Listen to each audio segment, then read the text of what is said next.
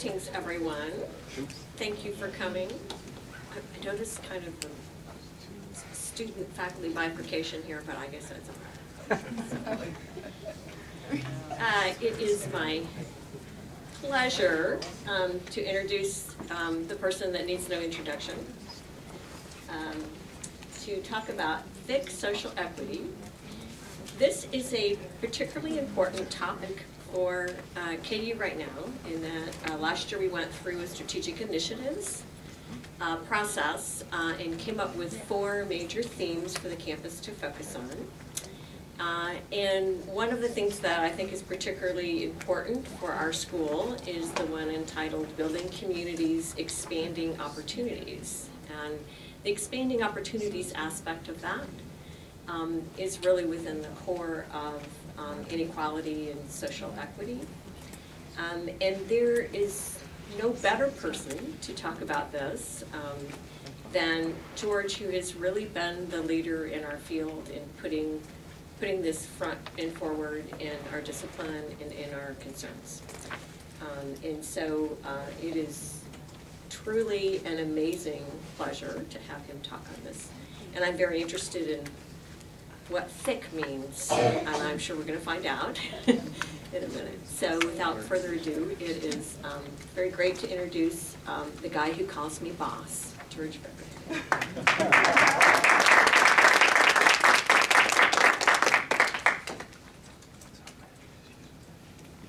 Well, thank you, boss. My children think the title of this lecture refers to my dimensions.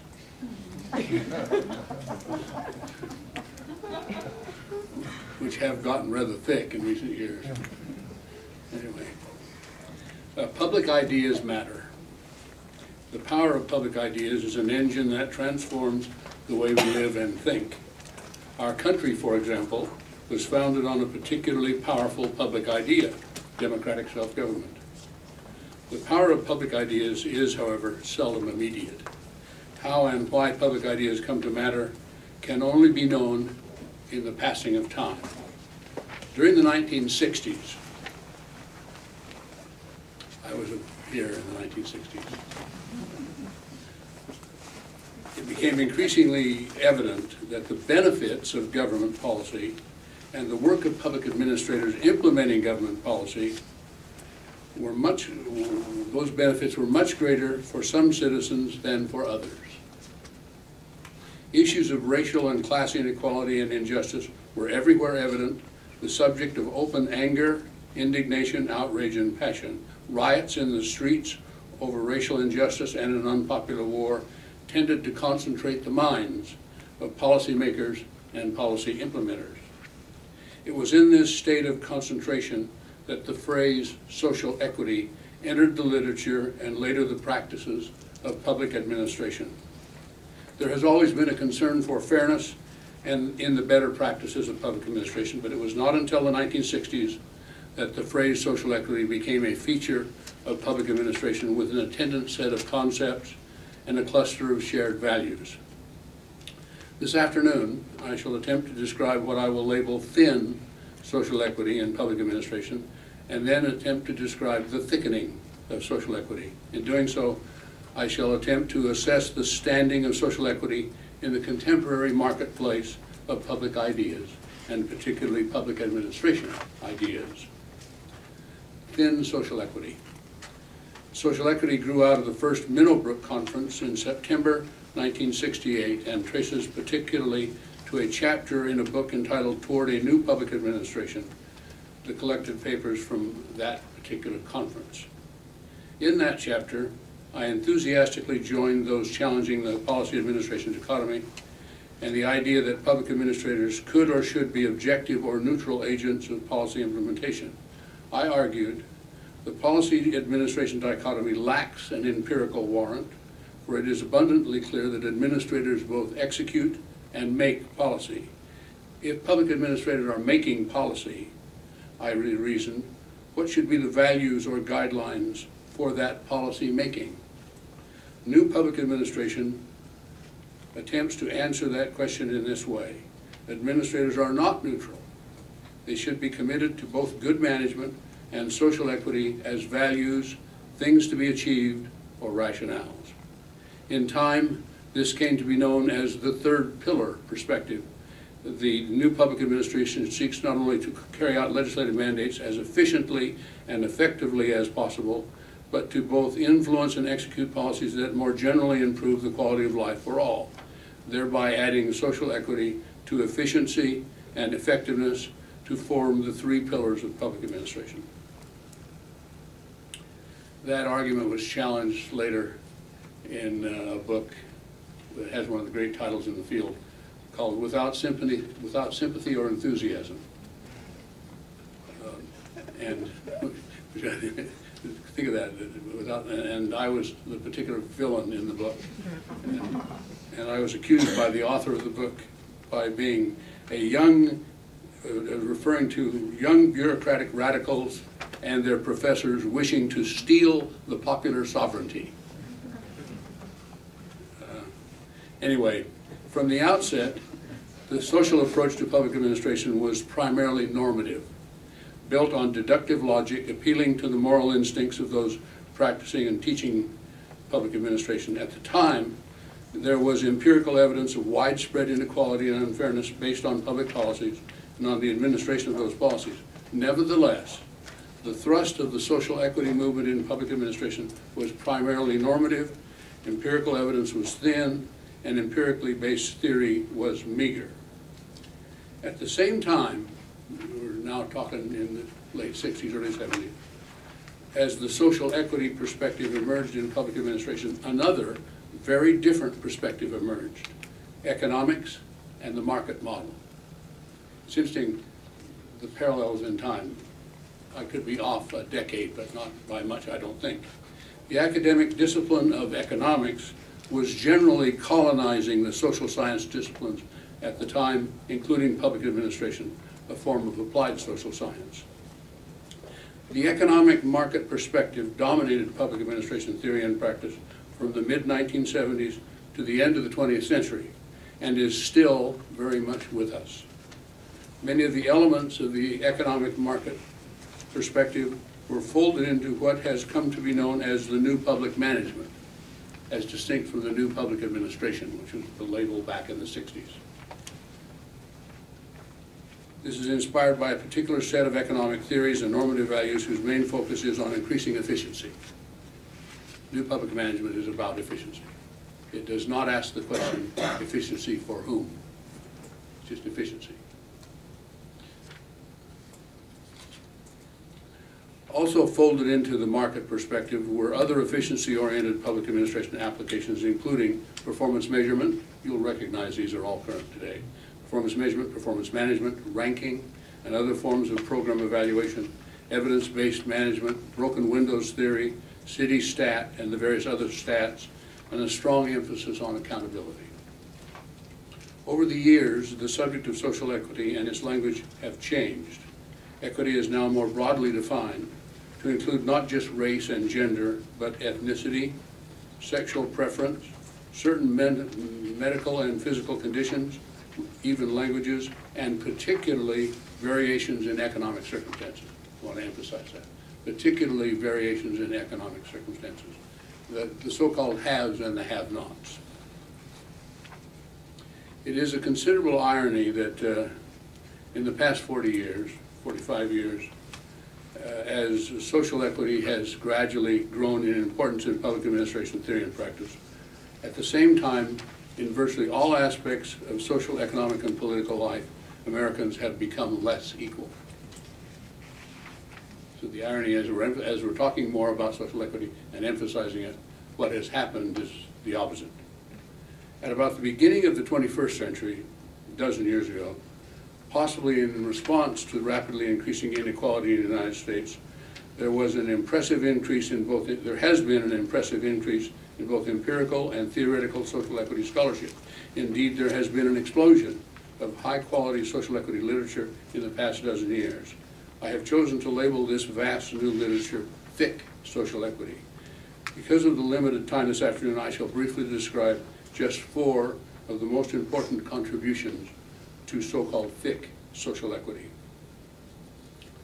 The first and the easiest is called the Discovering Inequalities perspective.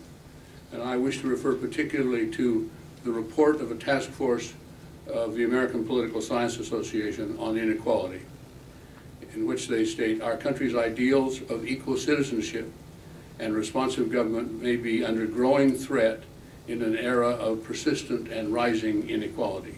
Disparities of income, wealth, and access to opportunity are growing more sharply in the United States than in many other nations. All of the contemporary social equity research and data seem to indicate that the terrain of social equity has shifted from a more or less exclusive concentration on the equity issues of minorities to a broad consideration of how to achieve social equity in the context of growing disparities between the haves and the have-nots, recognizing that minorities constitute a disproportionate percentage of the have-nots. Now, for the next 2 or 3 pages of this talk, there's a listing of all of the sort of gruesome details of inequality. I'm not going to bore you with that. Having gone to the recent presidential election, we've heard about the 1%. That's an equity argument. The 47%, that's another equity argument. And all the various references to who is being advantaged by the tax structure, who is being disadvantaged, who ought to get more or fewer taxes, so on. So I'm not going to go over that. You all know what we're talking about.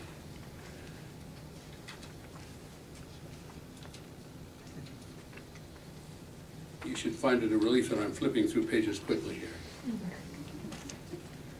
Widening gaps between the haves and the have-nots have been made exponential by the recent recession, made worse for those at the bottom and also more evident to all.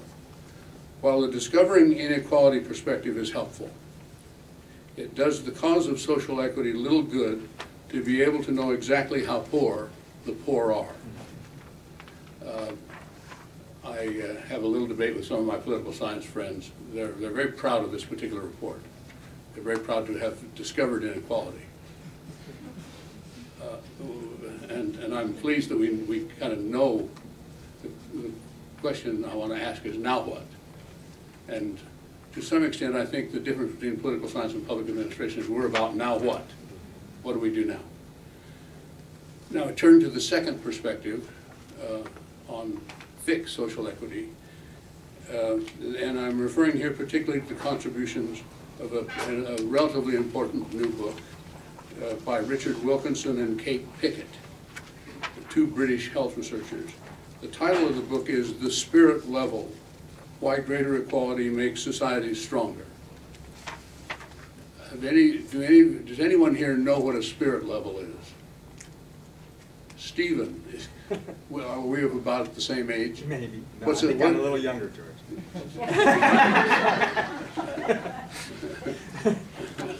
Tell our fuzzy-cheeked colleagues what a spirit level is. Well, it's a carpenter's tool, right? It's the level that measures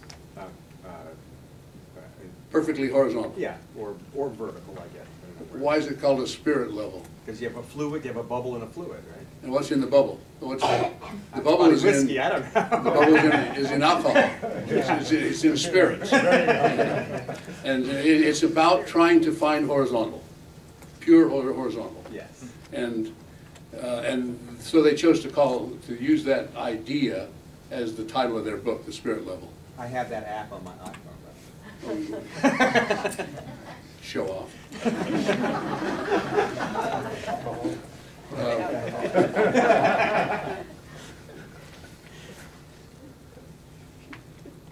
They report on extensive analysis of comparative national and state wealth, inequality, and individual and collective well-being.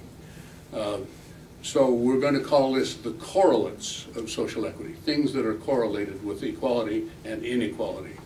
And for this part of what I want to talk about today, you may find useful to have your copy of the paper available. If you don't have one, there's still some in the back. To set the stage for their findings, Wilkinson and Pickett present evidence which shows that we have got close to the end of what economic growth can do for us. We have got close to the end of what economic growth can do for us.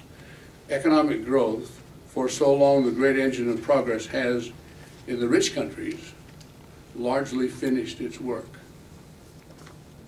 As figure 1 illustrates, you need to find figure 1, which should be in the next page.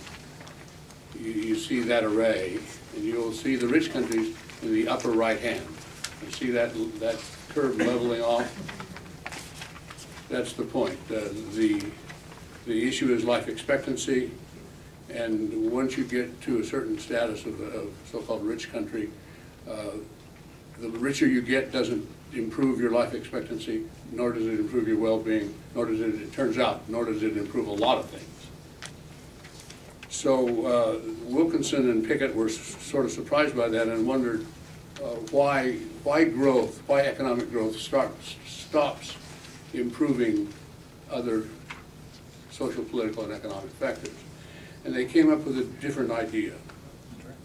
If economic growth brings so-called diminishing returns in the real quality of human life, what should we turn to?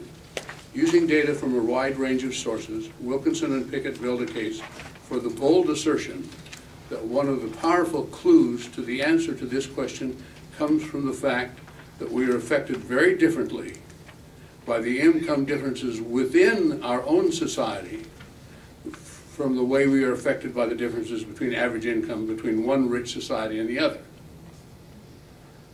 So what they're claiming is the correlates of social equity have much more to do with inequality within a country or within a state than it has to do with inequality between them. It's a quite different argument. Now, if we turn to figure 3,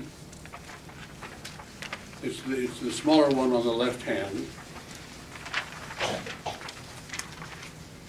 This is a comparison of per capita national income and life expectancy in the 25 richest countries in the world. As you can see, that is just essentially random. Now, if you turn to figure 4, that's life expectancy and the matter of the level of inequality. And what that shows strongly is a close correlation between inequality and lower life expectancy. That was sort of their first clue. Remember, these are health researchers. If you want to go back to figure 2, that shows these countries and the differences in how equality and inequality are defined, if you want to do that. Let's turn to figure 5.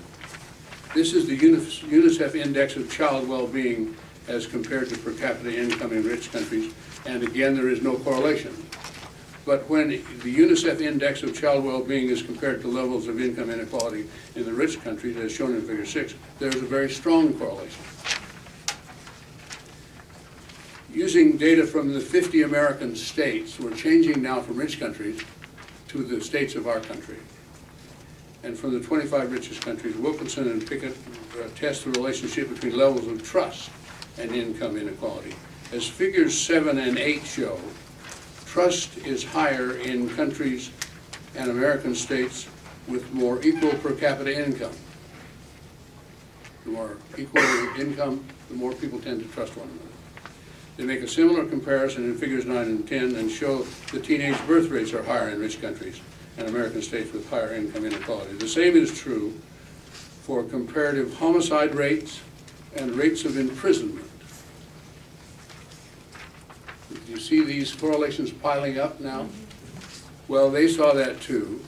And so what they decided to do is build a couple of indices. These are indices of health and social problems,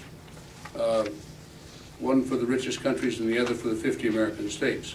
The index for the richest countries includes measures of life expectancy, math and literacy, infant mortality, homicides, imprisonment, teenage births, trust, obesity, mental illness, all of what one would describe as well-being, including drug and alcohol addiction and social mobility. The index for the American states has most but not all of the same measures. Figure 11 shows the index of health and social problems for the richest countries is not related to per capita national income, but as figure 12 shows, is correlated with income inequality in those countries. The index of health and social problems in the American states, as figure 13 shows, is only weakly related to average income, but as figure 14 shows, is strongly correlated with inequality. Using a somewhat different approach, a group of American scholars, with the support of the Russell Sage Foundation, these are health economists primarily, have taken up the same subject using a concept called biomarkers. You'll recognize biomarkers. Pulse rate, blood pressure, total cholesterol, hip-to-waist ratio. My hip-to-waist ratio is not real good. So on.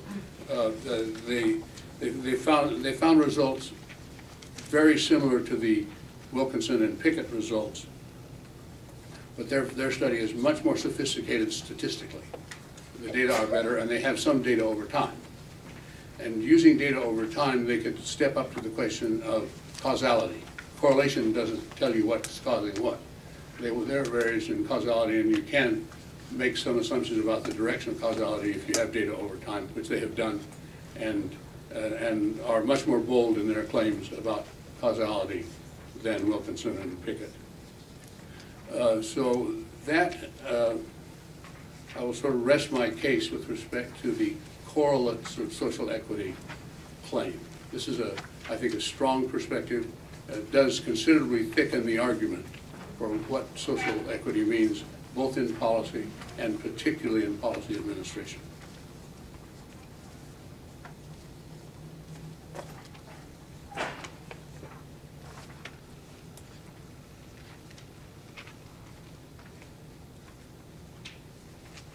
Well, that's a good year.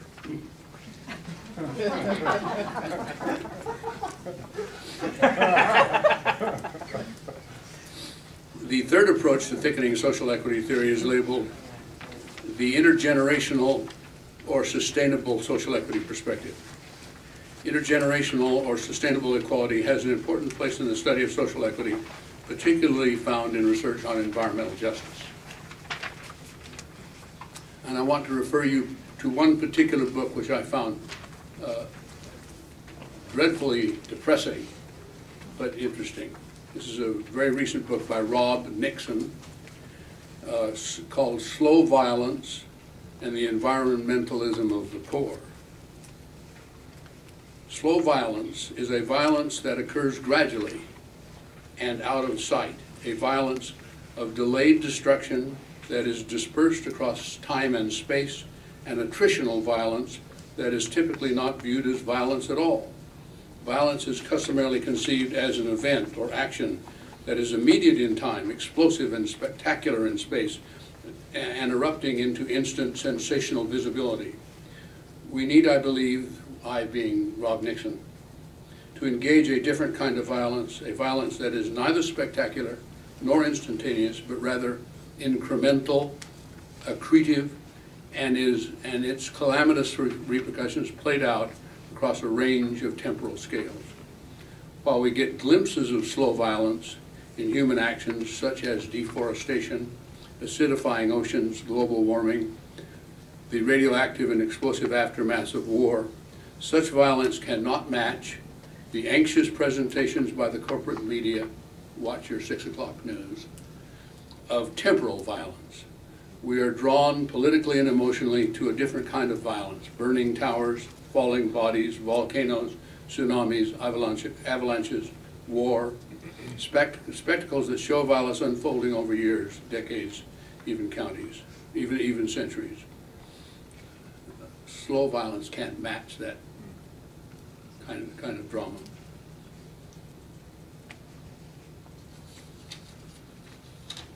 Nixon, there's more detail here about Bhopal, Chernobyl, Deepwater Horizon, Katrina, and so on, but I don't know, stuff on that. Nixon does describe what he refers to as shadow kingdom. The modern world is a world of shadow kingdoms. These are contemporary global corporations, and particularly global oil and chemical corporations, and what he refers to as the new colonialism. We have witnessed in the past 2 decades an accelerated extraction of African minerals, oil, and timber in many of the continents, African continents' least stable nations. In most of these shaky African nations, concessionary economics kleptocratic rule, structural adjustment, and corporate deregulation mean that irreplaceable minerals and forests are being lost for little national gain and at considerable local ruin. He treats the Deepwater Horizon case, and with reference particularly to British Petroleum, Halliburton, and Transocean, and points out that that there has been a much higher level of accountability associated with Deepwater Horizon, because it happened where it is visible to all, and its potential long-term effect was very visible. And those harmed were not without some influence. Plus, it had night after night of media coverage for a while at least, although now we seldom hear about it or think about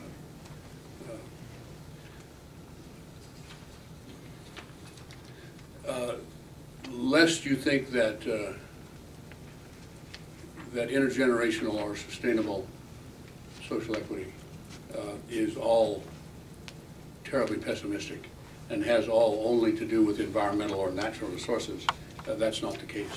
There's other very rich literature. There's a wonderful book by Lawrence Kotlikoff called Generational Accounting, where he takes up the matter of our Social Security system and the Social Security systems of the equivalents in other countries, our Medicare system, how one generation supports the next, or one generation pays the bill for the next. There's also a very good literature, those of you who aspire to be city managers will recognize this, how a city will bond, which is in essence an agreement by which a temporal group will oblige the next generation to pay for something, which is in essence what that is, on the assumption that what is being built will be as beneficial to them as it will be to you. And that more or less works, unless of course you're the Kansas Turnpike,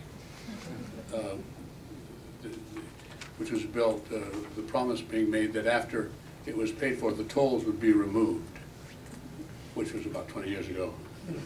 But then they discovered this thing called maintenance. And well, never mind, so we have a King's X on.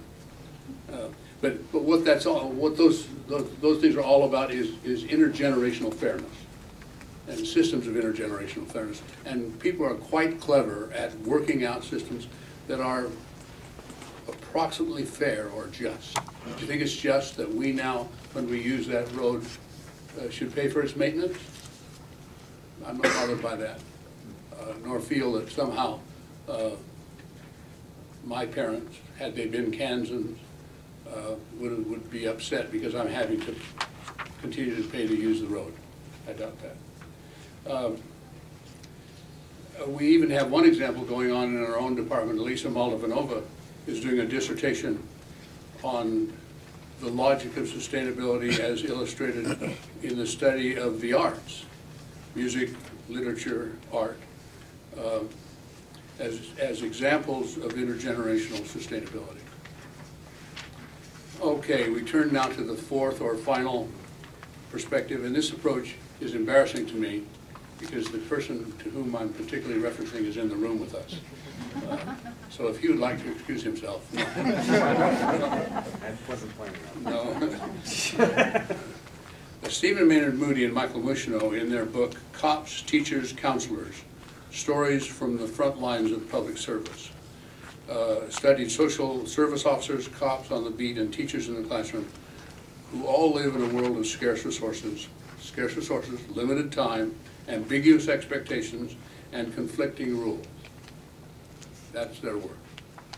To manage their way through these limitations, street-level bureaucrats apply a form of public service delivery and distribution based on what the authors describe as client worthiness. Client worthiness is based on stories and master narratives that enable street-level workers to affix particular identities to their clients. For those in the helping professions, clients who do not try, who do not follow through, and who are seen as lazy have not earned the help provided. They do not do their part and are unlikely to change. To the police, citizens who work, especially those who work hard just to keep their families, help their families scratch by, are forgiven numerous transgressions that would lead to harsh treatment for people who do not work. The line between those deemed worthy and those deemed unworthy, isn't that an interesting word to use in public service? Those deemed worthy and those deemed unworthy is thin and imprecisely drawn. There are no reliable external criteria differentiating the two. Still, in the face of scarce resources and time, choices must be made, and these choices are a form of social equity morality. Just as street-level workers will bend the rules, give second chances, and greatly extend themselves and state benefits to those deemed worthy, those considered unworthy receive the least possible service or the greatest possible punishment. Street-level workers can become harsh and unforgiving state agents when they believe that citizen clients are trying to con the system, are unresponsive, or lazy, or immoral, or unlikely to change. The day-to-day practices of street-level public servants is about the search for fairness, equity, and justice. Fixing and enforcing citizen-client identities forms the premise for street-level workers' judgments. Their stories reveal how street-level decision-making in is complexly moral and contingent rather than narrowly rule-bound and static. Cops, teachers, and counselors first make normative judgments about offenders, kids, and clients, and then apply, bend, or ignore rules and procedures to support their moral reasoning. Identity-based normative judgments determine which and how rules, procedures, and policies are applied. Morality trumps legality in terms of which rules, procedures, and policies are acted upon, who gets what services, and who is hassled or arrested, and how rules, procedures, and policies are enacted. They have one sentence which I've taken out, and I believe if there's a better sentence in contemporary public administration literature, I'd like you to bring it to me. This is as good a sentence as you're going to read. Most of the time, and in most street-level settings, small acts of normative improvisation by forgotten streetwise workers sustain the state. They are acts of statecraft on which the institution of governing depends. There he is right there. Did you write that or did Bushno? Good. Yeah, that was brilliant. Well, let me conclude. Time. He edited it though. Time measures the importance of public ideas. From this brief review, it would seem that the time for social equity in public administration has come. There has been an explosion of relevant social equity research and scholarship. Social equity is now a formalized feature of the works of our primary professional organizations. As a phrase, social equity is now as common as efficiency and effectiveness in the language of public administration. The great irony in thickened social equity is that it comes at a time of growing inequality in the United States.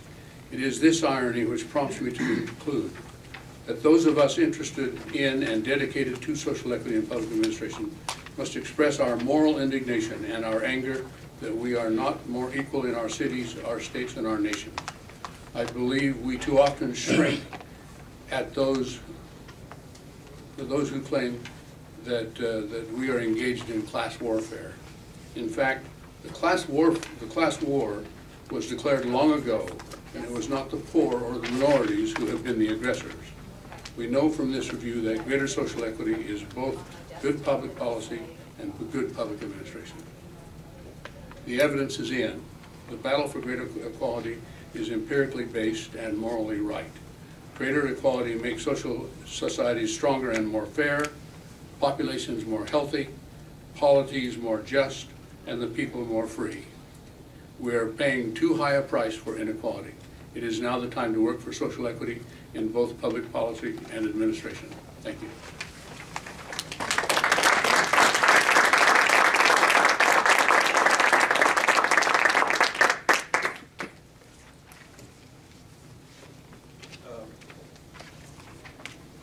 Do you have any answers? Welcome welcome back from sabbatical. So in your office, there's this painting. It's of Hamilton. Yeah. And I was wondering about what Hamilton, an energetic executive, and as I was listening to you, and I want to know if you were, Hamilton and Jefferson in a room talking about what is the obligation of the energetic executive to be even engaging in helping solve questions of social inequality. What do you think, how do you think Publius would mitigate that discussion? I'm not sure I'm that good a historian. I am a big Hamilton fan, however. Hard for me to call. He was pretty deeply dedicated to competence, that you just don't pick anybody off the street. This was before the idea of merit appointment, but I think he surrounded himself with competent people, and it was chosen by President Washington to be the Secretary of the Treasury because he was competent and knew what he was doing. And he was the author of getting us out of debt from the Revolutionary War, which is a brilliant thing to do. But it's interesting how he did it, and that's he borrowed from the next generation, or from people who wanted to. He had other forms of taxation. I don't know. I'm not sure I can answer that question. If this were a job talk, I would be out of luck. No, I just think that Hamilton has really deeply influenced a lot of your thinking on what it means for public administration to be sort of tied to his idea of the energetic executive, right? And so, the question, one of the assumptions behind the FIC social equity is how much state intervention should be involved in helping manage it.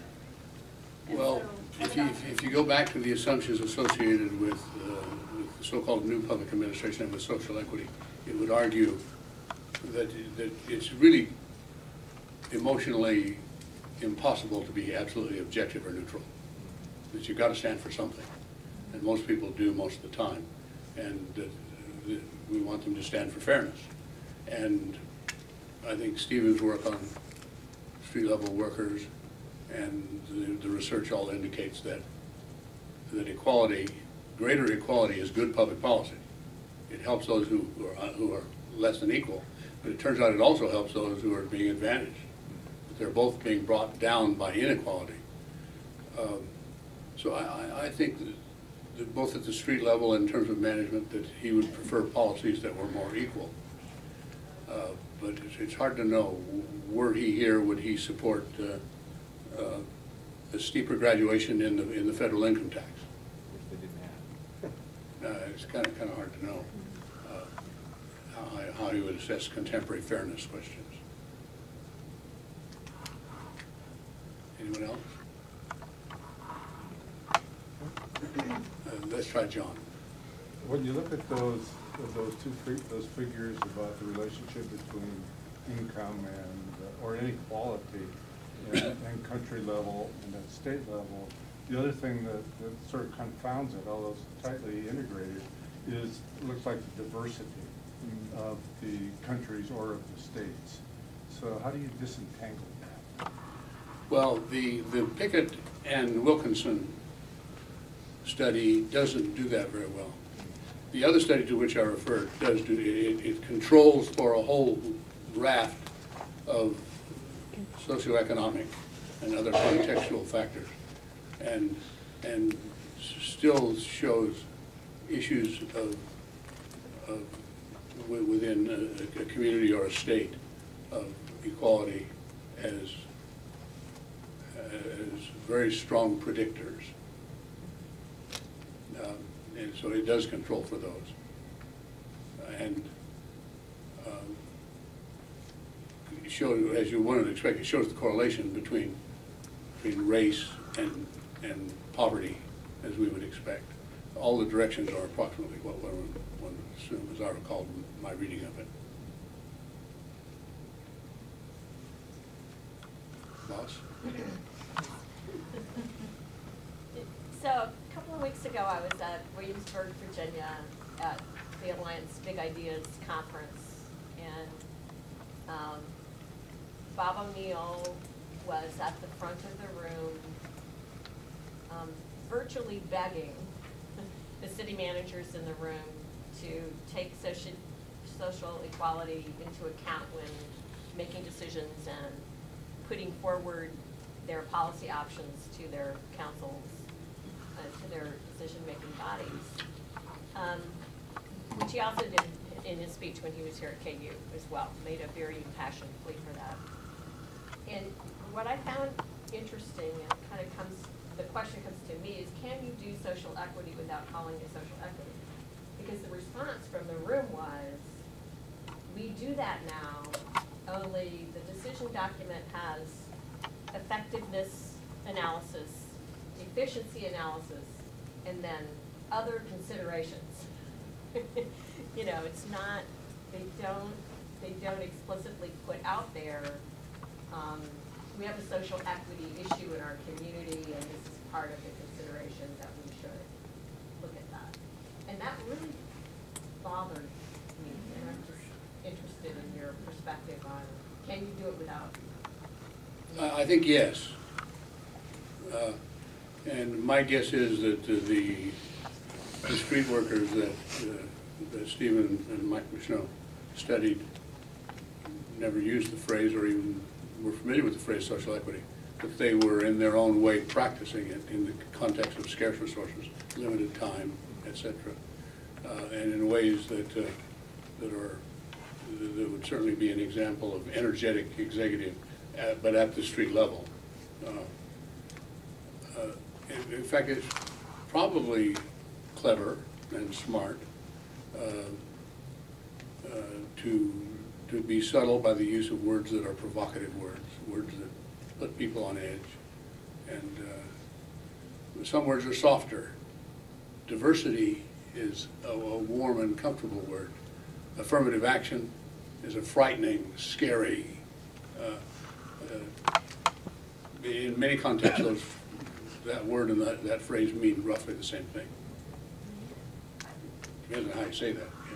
I have a follow-up about that, because to me, I'm puzzling over why social equity has been why is it the big disruptive narrative on efficiency and effectiveness, right? So that, and then secondly, why did the new public management forget about social equity from the new public administration? Why?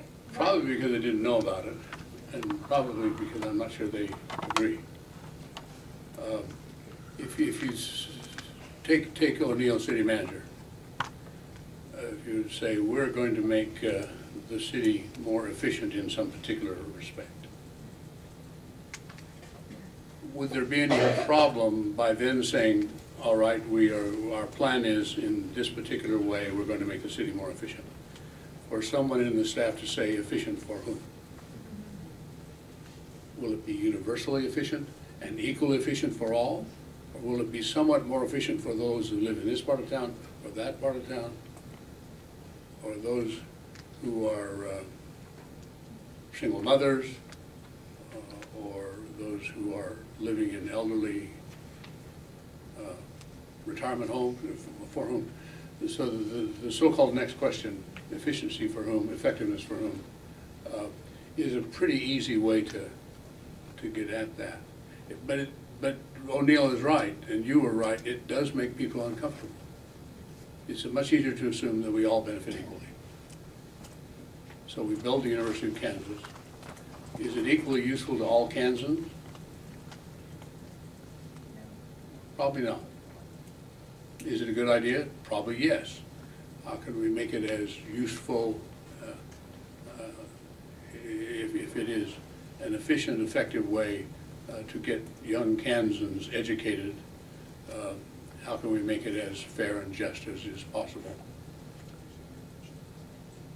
And I do think our leaders concern themselves with that. Admissions policies, advancement policies, other things of that sort.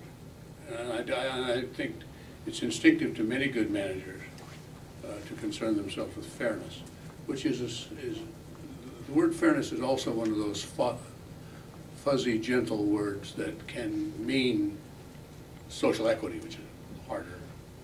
Even the word social sounds socialist. Like public affairs. Yes, yeah, those kinds of affairs shouldn't be public. I'm making no reference to any contemporary issues. Yes. So, I mean, one of the dilemmas that, of course, I see very upfront when looking at street level work is they are making these normative judgments, but many times those could enforce inequality, right? So. And they often do. Yeah. So that the presumption that these agents are making deep normative judgments, oftentimes they may be actually reinforcing the trends of inequality rather than challenging those.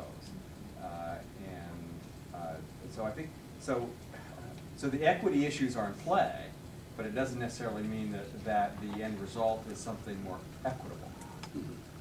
And I think that's part of the challenge here. I mean, even, I suppose you could make that same critique about efficiency. Just because you're talking about efficiency doesn't mean you're actually more efficient. No. And in fact, it could be the opposite. Because you spend so much time measuring things that you don't have any time to get anything done.